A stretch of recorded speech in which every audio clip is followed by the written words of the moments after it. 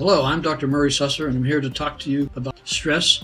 Well, I'm here to do something about stress. Stress and feeling sick. What I found about stress is that it can be dealt with if you understand it. And a lot of people have not heard of the thymus gland, and it ties in very closely with stress. And the adrenal gland, which most people have heard of, work together to battle the forces of stress as they damage our body or torment our body and our mind. This is a book that I wrote, I co-authored with my friend Michael Rosenbaum, Solving the Puzzle of Chronic Fatigue Syndrome.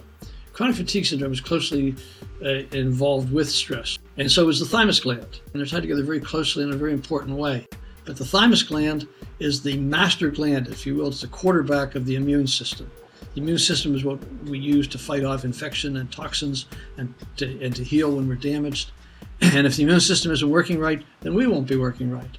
And thymus gland, in a stressful situation, can shrink up by 50% within a week. The thymus gland is here. It's under the breastbone, sits there and sends out signals by way of hormones called thymosin to the glandular parts of the body that make white cells particularly. So the thymus tells the body what white cells to make to fight off infection, to fight off toxins, to fight off cancer. And it also tells the body what white cells not to make, because there are certain white cells that are programmed to attack our own cells in the body. But the thymus gland tells these cells not to function. It puts them to sleep.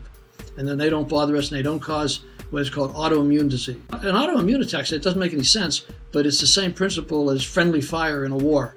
That's an oxymoron. There's nothing friendly about it. And the same thing goes on with the body with autoimmune disease. And the thymus gland helps keep us from getting autoimmune disease. When the thymus gland breaks down, or some other part of the system breaks down, we can get rheumatoid arthritis or something of that nature. The stress that we feel and we get is fought off by the immune system. And if we know how to use the immune system in various ways, both emotionally and physically, then we can overcome stress. And in recent years, it's become apparent that we can have better preparations than we ever had before.